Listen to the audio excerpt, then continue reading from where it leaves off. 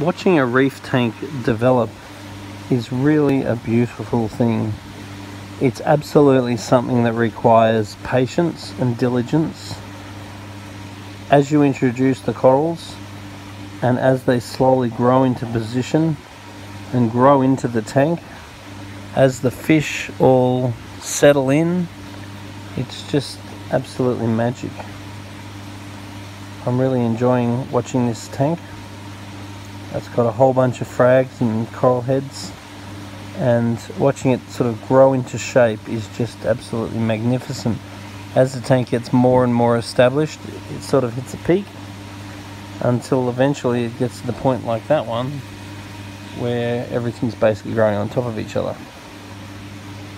But this is the start of a tank, and keeping it at its peak is really the key, because as it grows and grows and grows, then the corals start to need fragging, and then you take parts off the coral to make room for more growth within the coral. And then if you do have a situation where you've got a separate tank or even some frag racks, you can grow those frags onto some frag plugs, and then you can trade them in.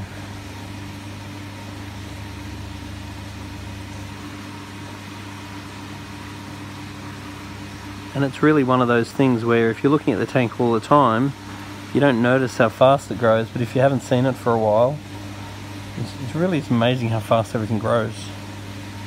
That's why having regular video is great, because you can reference those videos and look back and go, geez, look how much it's grown.